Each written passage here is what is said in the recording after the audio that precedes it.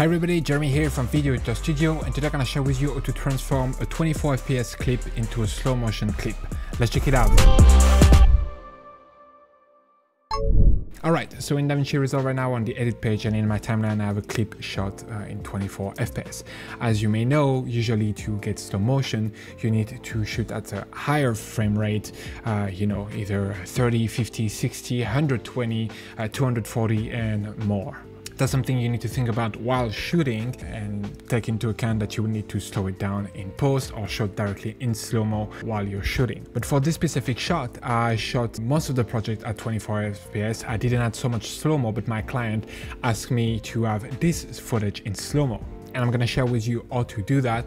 There is a workaround to transform 24 FPS footage and still make it slow-mo. Obviously, it's not the best. You can lose in sharpness and it will not apply in every situation, but very often it does the job and it can really save you in some situation. So here, if I were to slow this down, I will just hit Command R on my keyboard to show the speed control in the timeline, and here I will just click there and change the speed to maybe 25%.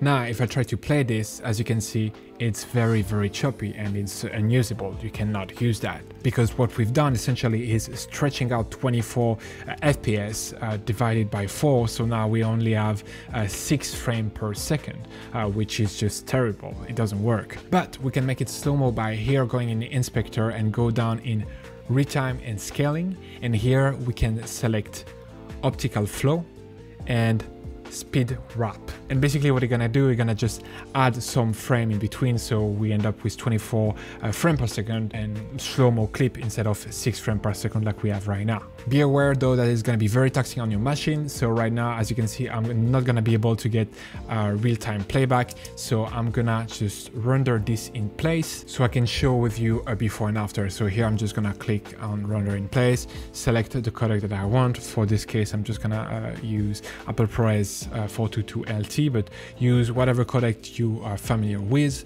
and then I'm just gonna hit render. I'm just gonna select where I want it to be rendered, and I'm just gonna render the clip. Now I'm gonna save you the rendering time. So now you can see the comparison between the 3 clips. So here is the first clip at full speed. Now here is the clip slowed down at 25 without optical flow, and here is the clip slowed down at 25 with optical flow. As you can see, it's not perfect. You lose into sharpness in some places, and at some point when there is a sudden movement, you can have a bit of blur on the face of the girl right here. But overall, it does a very good job, and it can really get you out of tricky situation when you need to have slow-mo and you shot in 24 FPS. It obviously got some limitation. It works best obviously with clips that don't have so much movement and that have movement that are not too complicated. So simple panning, right, tilting, etc. will be fine, but any following shot I think will be quite tricky. Or for example, here I have another shot that we shot at 240 FPS that is already slowed down, but it's still quite quick of an action. I would like it to be more froze in time, so I tried to apply optical flow to it, but there is just too much movement, too much elements, and you just definitely lose in sharpness. There is a bunch of things that are blurry and it definitely doesn't work as good. Nonetheless, optical flow is a very great tool to use in certain scenarios, and as I said, it can really help you in tricky situations. I hope this video was helpful. Don't forget to like and subscribe, and see you in the next one. Bye! Speed up your workflow and create better videos using the pack available on our website, including titles, transition and templates, but only for Davinci Resolve. Get started today by downloading our free starter pack containing a compilation of 20 titles curated from our library. Link in the description below or at videoeditorstudio.com.